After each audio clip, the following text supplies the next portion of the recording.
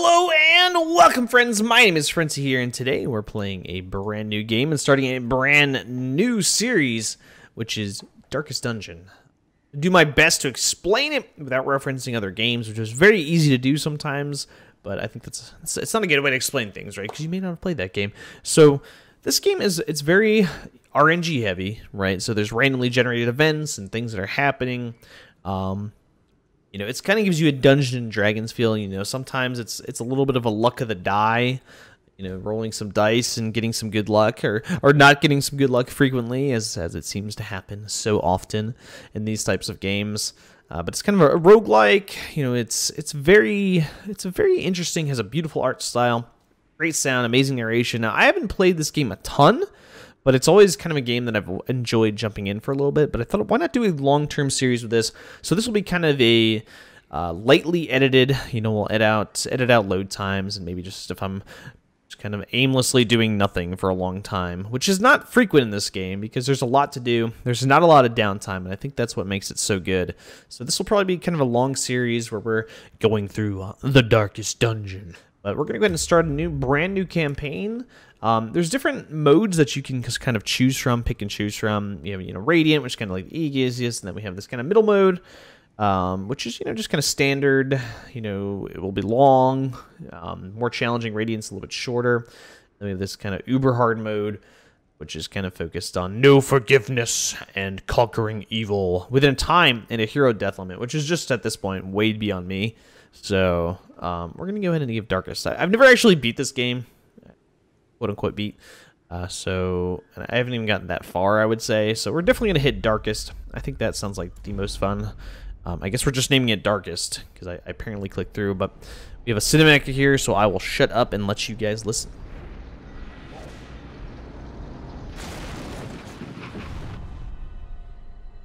You will arrive along the old road. It winds with a troubling serpent-like suggestion through the corrupted countryside, leading only, I fear, to ever more tenebrous places. There is a sickness in the ancient pitted cobbles of the old road, and on its writhing path you will face viciousness, violence, and perhaps other damnably transcendent terrors.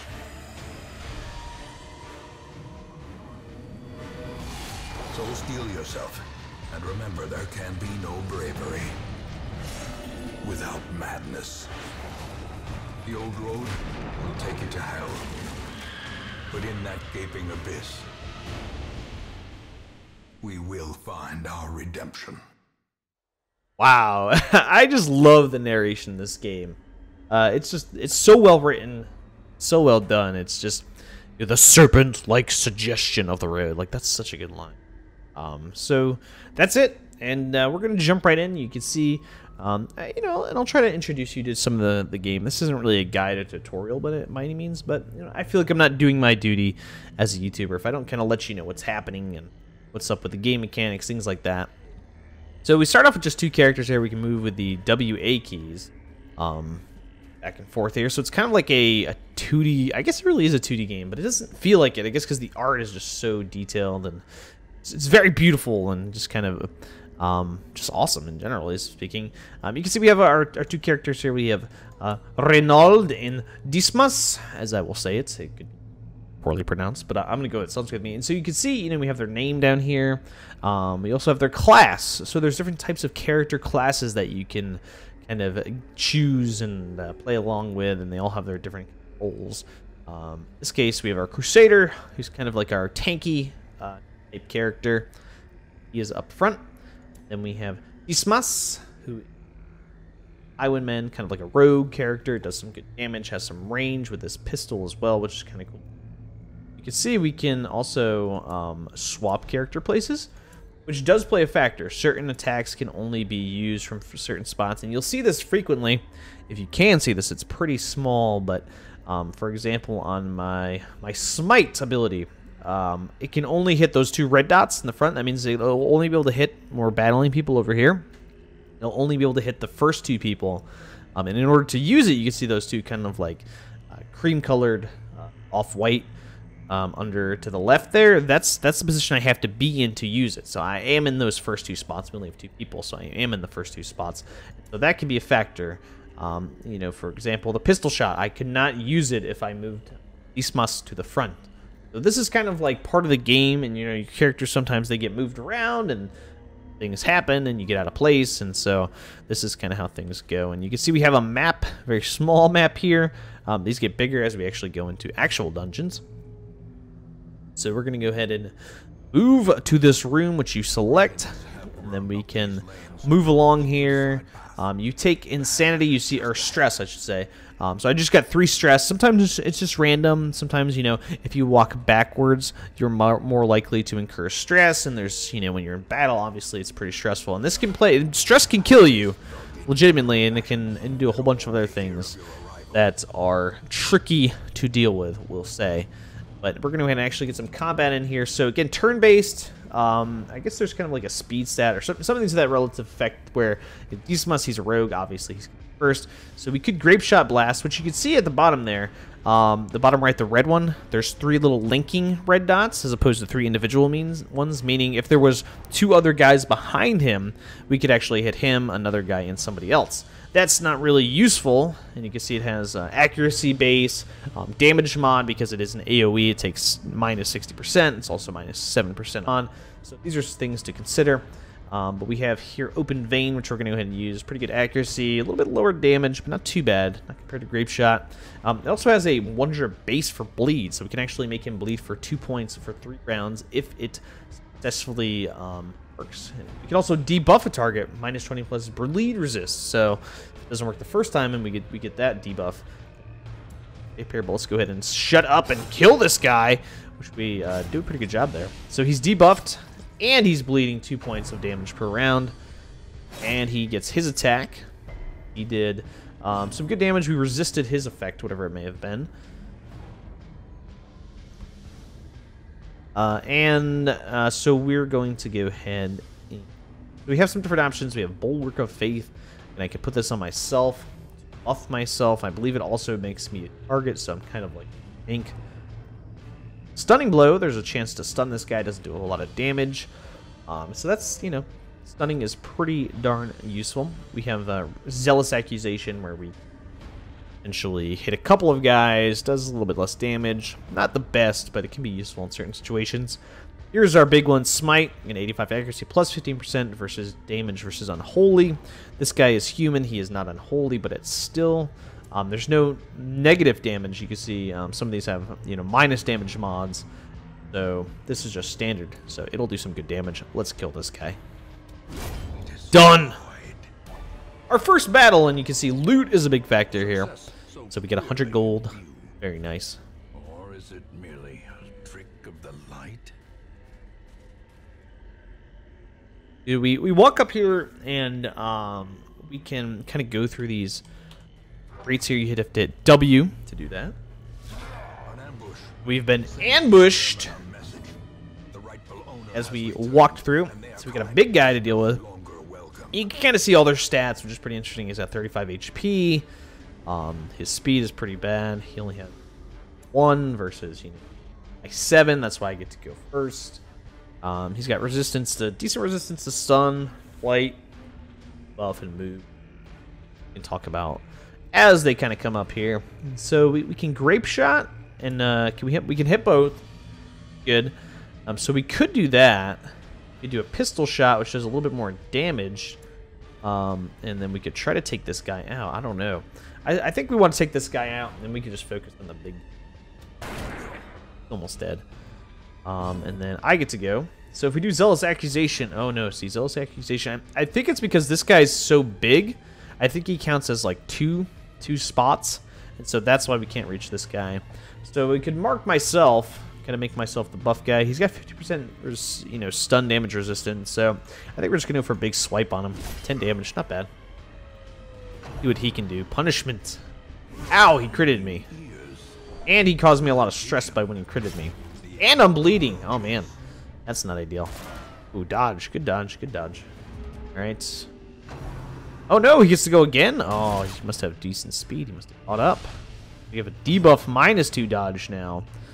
So he's got 4 HP.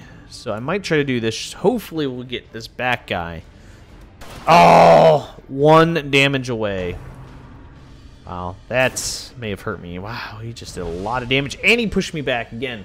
That's something that is not ideal. That can cause a lot of problems. But I think for now we should be okay. So, oh, and I missed. And we are having a rough start here. I can't do anything because I'm in the back position. I need to move this guy. Otherwise, we're not even going to be able to kill this guy. So he's just shooting us. Got a dodge, 1 HP. That's not too bad. Debuffed. Oh, man, I got the double debuff. It stacks. Rough. So we're going to go ahead and, again, take another swing at this guy. Do some good damage against him. Ooh, good dodge. Good dodge.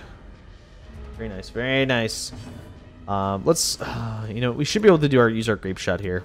There we go. A little bit of damage to the front guy. We finally took out that guy in the back.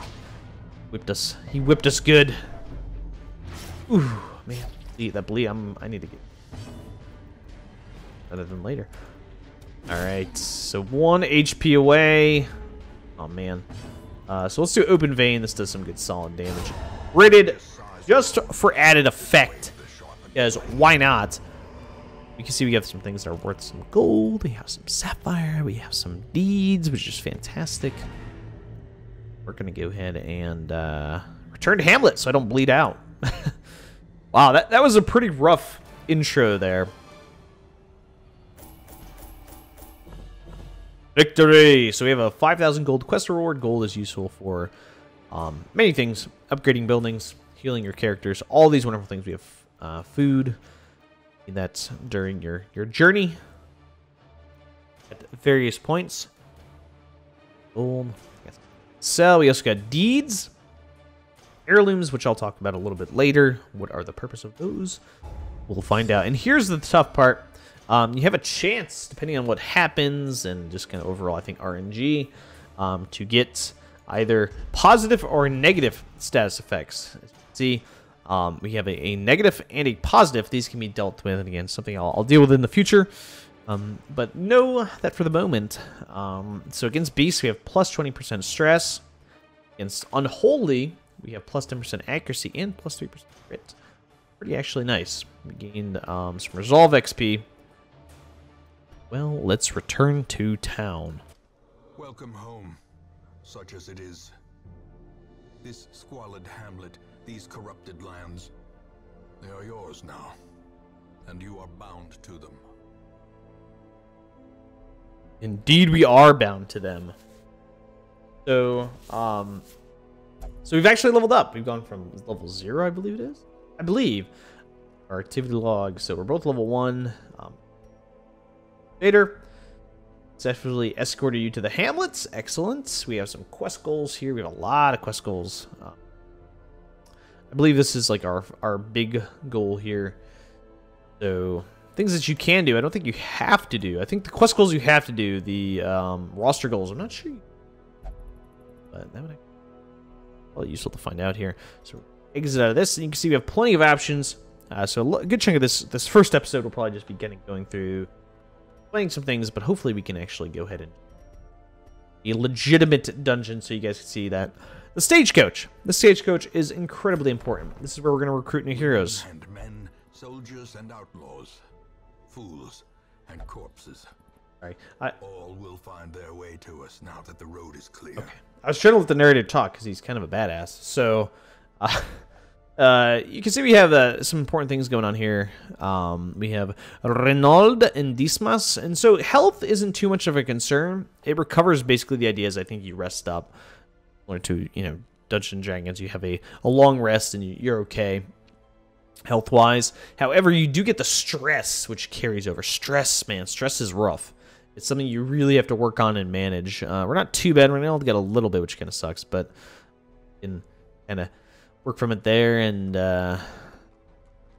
get some new heroes. This is incredibly important.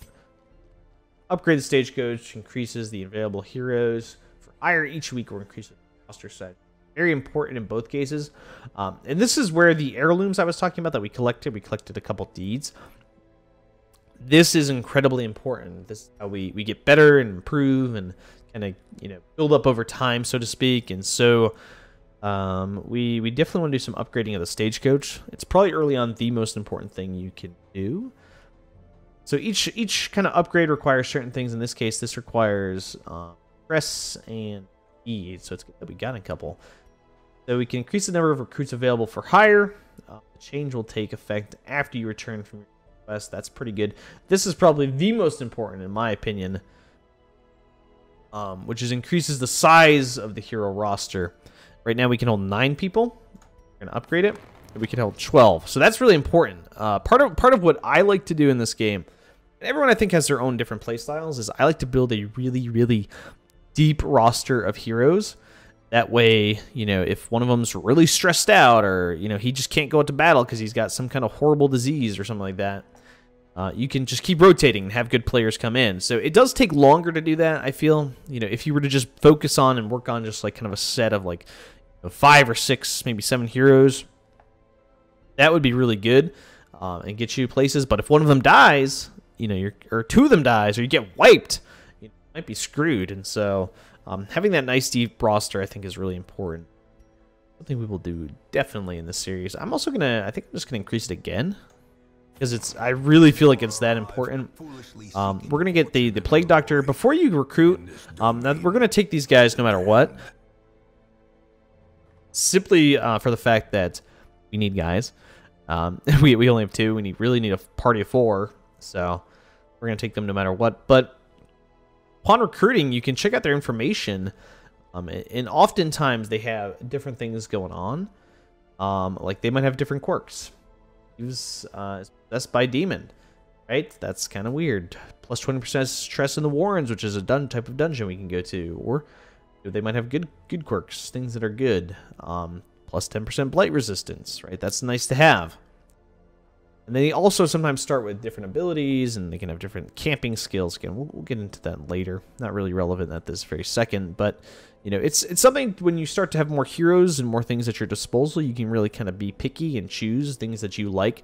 You'll find there's certain abilities you like. There's some ones you don't, so that may factor in. But for now, we're going to be taking both of these guys, guaranteed. We really need them. We can have we have a Vestal. This guy's kind of like a debuffer, a stunner. He's kind of an all-around character, pretty useful. Our Vestal, or our healer, basically. Healer can do some stuns. Can heal. Has options for like party heals, which is unfortunately locked. But you know, things that can be purchased later on if we need to. So we have party heals, then we have an actual heal. Again, healing incredibly important. There really is no great way to heal with items, and so having a Vestal or somebody that can do some sort of healing, very crucial. So we're definitely going to want a lot of Vestals because they really keep you surviving long term. And so we're definitely taking these characters. Yeah, so we got 4 characters. We've upgraded. We've used a lot of our stuff for upgrades. Go and check out some of these other buildings. In time, you will know the tragic extent of my failings. So this is, you know, where you can go back and check cinematics, I believe. A lot of cool stuff. There. We got the graveyard. Most will end up here, covered in the poisoned earth, awaiting merciful oblivion. At the graveyard, so you get dead heroes. Fortunately, none yet, although we came close with Renault. And so due to the length of the episode, I'm going to break this into 2 parts. So if you enjoyed, hit that like button. If you want to see more, subscribe. But as always, guys, I will see you next time.